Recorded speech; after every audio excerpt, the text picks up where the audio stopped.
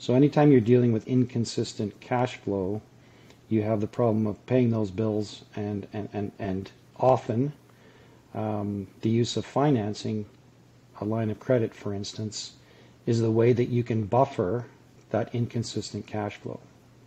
So this can become a problem because who is benefiting when you borrow money from a bank? It's always the banker. The banker has control. He dictates the terms and conditions, and he gets all the benefit using our money. Hi, I'm Liz Lamond, and I'm here with my colleague George Roth, and we're here to talk to you about problems that business owners face. We have 4 top problems that business owners face, and we're going to talk about these today, and we're also, hang around because we're going to provide some solutions towards the end. So George, what's one of the number one problems that business owners face in their in the day-to-day management of their business? Sure. So when I speak to business owners, and I am a previous business owner, I've bought and sold businesses, so I can understand this. One of the biggest issues is cash flow. So the cash flow can be very inconsistent depending on the business.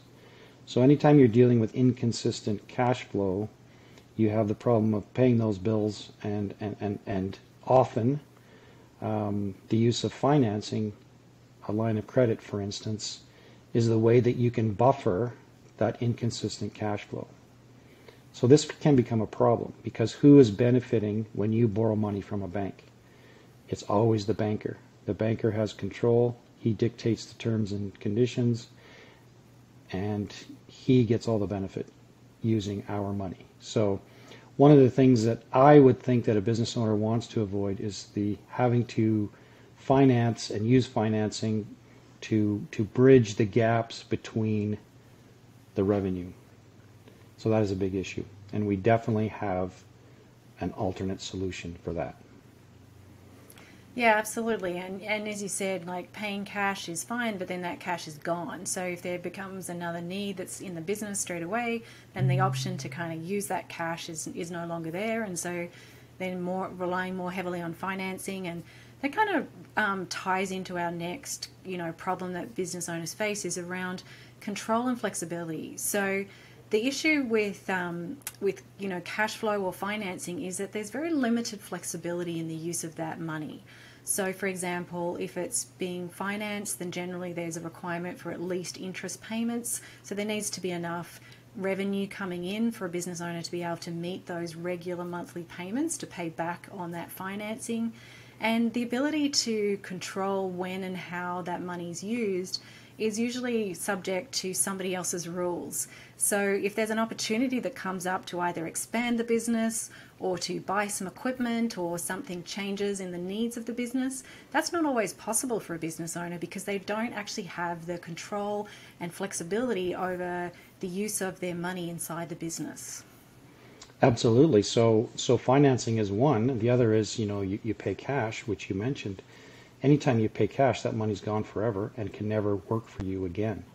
So one of the big differences, and often business owners understand this, but not necessarily, there's a big difference between cash and capital.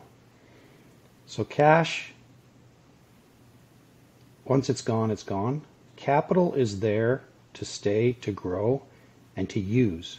So when you need to expand, when you need to make a payment on something, pay for something, the capital is there growing, and you can use it as you choose. So this is part of the solution that we're talking about. So paying cash, financing from a third party, not always the best options. There is a third option. Third option is where you grow, control, and use your own pool of capital. That capital grows. Don't give it all away yet, George. And that capital grows, and you can use it. Yeah, absolutely. Absolutely. Really good points. And we're going to get to that solution really shortly, but we have two more problems that business owners face. Let's talk about the big T word, taxes. So taxes is something that I think we're all familiar with, whether a business owner or not. Something we're all very aware that can create quite a significant impact on our finances. And it's something that is a little bit more tricky sometimes for business owners because they're actually having to put money aside to go towards their taxes. And then if you build up actually too much money inside your corporation, then we start to run into passive income tax rules and things like that. So talk to your accountant. We're not providing accounting input here, but it's just understanding that these are issues that you need to consider as a business owner. So, what is the impact of my choices of how I'm using my cash, how I'm storing my cash? How am I going to make sure I have enough to cover my taxes? How am I going to make sure that I'm not pushing myself into another tax problem because I'm storing it in a less effective way? So there's lots to consider as a business owner with regard to taxes. What else, George? Absolutely. So you mentioned the passive income rules, the new rules that came in, a few years ago, can have a huge impact if you have money sitting in a passive investment. So anytime you have money inside your corporation that's not being used actively, you can run into the tax problem. And it's not only the tax you're going to pay, but it also can affect your business deductions. The small business deduction can be impacted, which becomes very, very significant. So always tax problems, everyone has them. Businesses can manage them to a certain degree where you're deferring the tax as a business owner, as a corporation. However, the tax man always comes, and you want to be able to manage that as best you can and pay as little as you have to. So definitely an issue for business owners, no doubt about it. Yeah. Do you want to talk about our fourth and final problem, George? Do you want to lead with that? The fourth and final problem is legacy, and what happens when you, the owner or the owners of the business, are not here anymore. So what happens to that business? How are you going to ensure the business can continue without you? Now we're talking about you passing, but there's also other issues like critical illness, accident, sickness. If you, the owner, are not there, what impact is that going to have on the business? So you want to have a plan in place to make sure that that business can continue without you. Whatever your exit strategy is, and hopefully you have one, whether it goes to the next generation, whether you want to sell your shares, whatever the case may be. Even in retirement, what happens to the business when you retire? So a lot of questions that need to be answered. Hopefully you have those answers, but if not, we can definitely help you out with that. Yeah, and I think that's a really good point. And, people exit businesses for all sorts of different reasons. Sometimes it's highly profitable and there's an opportunity to sell it. And what do you have, do you have an effective place to store capital for yourself going forward once you've exited out of the business? Or perhaps you want to be able to buy out a business partner or have some other kind of change in your business. There's lots of different scenarios that can play out in business during your lifetime, but also considering, if you're going to pass it on to family members. And, something we come across is often a spouse doesn't necessarily want to end up running the business, on your behalf. So what's the exit strategy there, and how can we set it up for success for everybody so that you're actually getting benefit during your lifetime as well? So some of these strategies that are talked about are, yes, absolutely, we need to consider what happens if the worst thing happens to you, but we also want to consider what happens during your lifetime, and to George's point, for your retirement. Like what solution do you have for that, so that you don't necessarily have to carry on those business activities when you're ready to take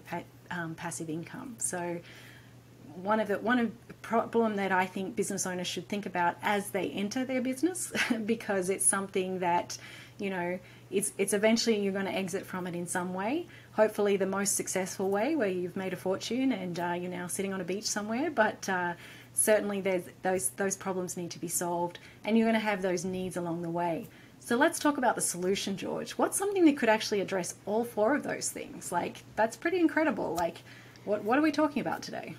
Well, the number one solution that I know of, and I've been doing this for well over a decade, is using your own personal financing source.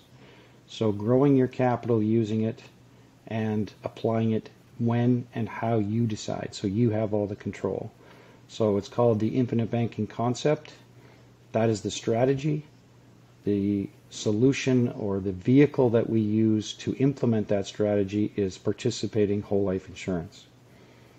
And that gives us the vehicle, that gives us the methodology, And then we are the drivers of that vehicle. So what we do determines how successful we are. So this is a better option than paying cash, financing through a third party, and it's going to solve all of those 4 problems that we just discussed with one solution. We call it the AND asset. It can do all of those things and leave a legacy at the end of the day. Yeah, and I think really important to understand is that, you know, whoever you work with, make sure they are licensed with the Nelson Nash Institute, and understand the infinite banking strategy. Not all whole life products are created the same, and we want to be able to maximize it for your business. And there's a certain way that the policy needs to be designed to be able to do that. So make sure you reach out and connect with a coach who can actually help you with that, and somebody who's actually using it themselves.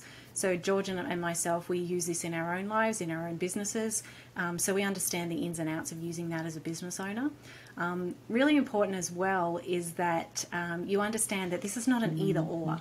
We're not going to choose to buy equipment or to implement this strategy. This is something that's more effective than storing money inside a traditional bank account. So it's something, as George says, it's an AND asset. It's something you're going to do to buffer all these ups and downs of business. It's going to provide you with an exit strategy should you need it, and it's going to give you that control and flexibility, as well as a way to have tax advantage growth and have the cash flow available when you need it for the things that you need in your business.